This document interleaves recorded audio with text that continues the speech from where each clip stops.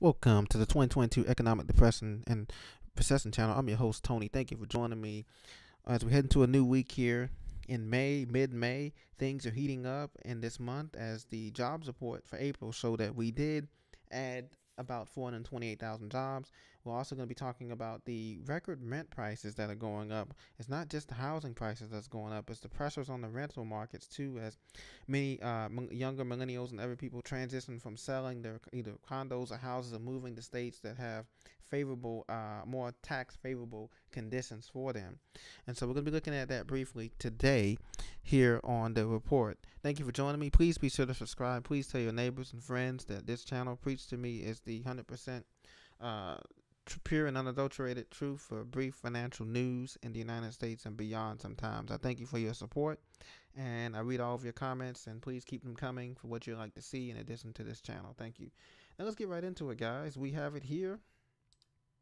Employers added, according to NBCNews.com, employers added 428,000 jobs in April as unemployment rate remains unchanged. Now, normally, if you remember in the past, the media had been reporting that the unemployment rate was actually decreasing, from its thing, but now it's stagnating. That's never a good sign, guys. And so we've had these jobs, but again, we must ask ourselves, where are these jobs and what sectors of the economy are these jobs coming from?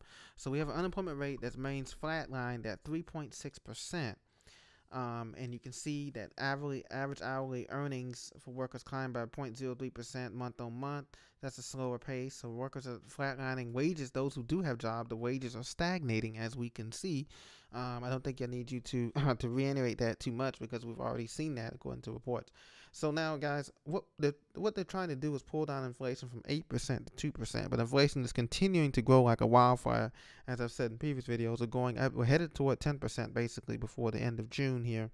And so, guys, what they need to do is it's not so much about creating jobs, because right now the whole spin has been that employers are having difficulty filling job openings. You see all these signs on the windows at all these stores now hiring, all these companies now hiring, but they're really doing is creating a database of resumes and people.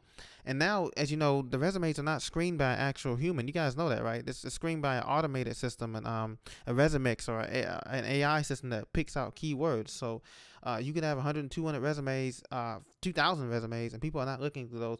The computer is scanning for keywords and things, and through a certain filtered criteria. So that's another problem that we're having in terms of American jobs and things of that nature. So automation technologies taking over, robots is coming in, and jobs are not being replaced as fast.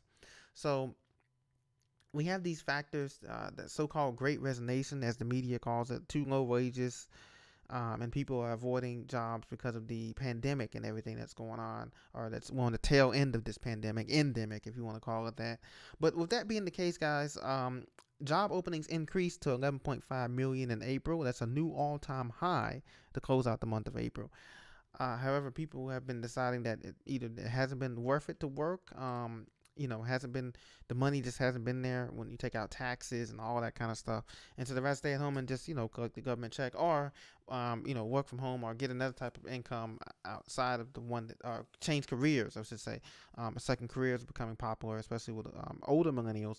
They're going back to school, nursing school, law school, medical school, whatever, be engineering, whatever, having going a second career in order to make ends meet. So with that in mind, housing has become spiked in rents in Tampa Bay and other areas. Okay, remember, people are flocking to these cities because Florida, Illinois, Texas, they have low taxes or no state income taxes. Tennessee, places like that, people are flocking to because these states don't have state income tax, or they don't have low to medium, property taxes. So people are flocking to these places because they don't want to be taxed to death and trying to get closer to retirement or in retirement, as you can see here.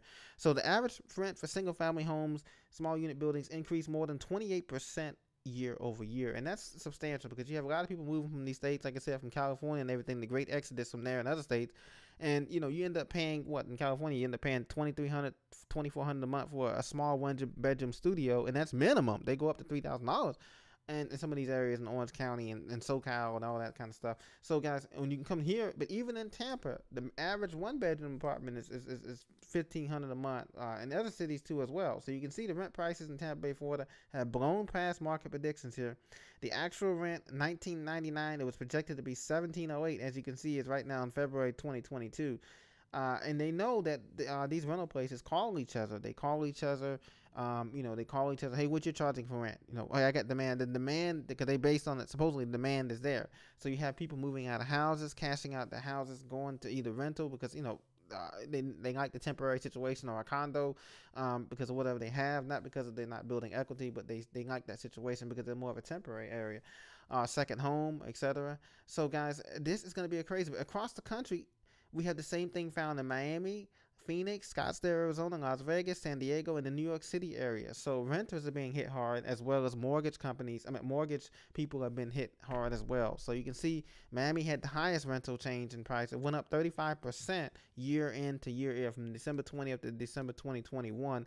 Phoenix, Orlando, Las Vegas, Austin, like I said, all these cities were on here with an increase. DC surprisingly had the lowest increase, only 5.3%, but the rents are already super high in these cities, along with a housing shortage. And so where are these workers are going to live at? That's the thing. Even if they increase the employment odds, where these workers are going to live at, because we're in a housing crunch, a recession. So it's just a lot of multiple things to look at. And what I suggest is a lot of families, and they might have already done this, is live together. I'm seeing 3 and 4 cars, 5 cars in some of these driveways and some of these subdivisions in the Northeast and the Southeast in the Midwest. And people are smartening up and realize we can live together, we can save money, or even rent out our place on Airbnb and save money that way and make money, versus everybody trying to buy an individual house with these prices just being astronomical in this bubble situation that we're in right now. The bubble is ending, as you know, folks. It's ending very, very soon. This is the last year, full year, and then next year we'll be full blown in the recession by the summer, and that's when these prices on the housing is going to drop. And then the only market left to fall after that, after the housing market, will be the credit tightening market. And by then, who knows what the interest rates will be and everything if there's no black swan that comes in. So continue to prepare, guys. Continue to adjust your budgets accordingly, as you know that the Federal Reserve has indicated they're going to continue tightening with money supply and tightening with interest rates. So adjust your budgets, continue to prepare. I'll see you in the next video. Thank you very much.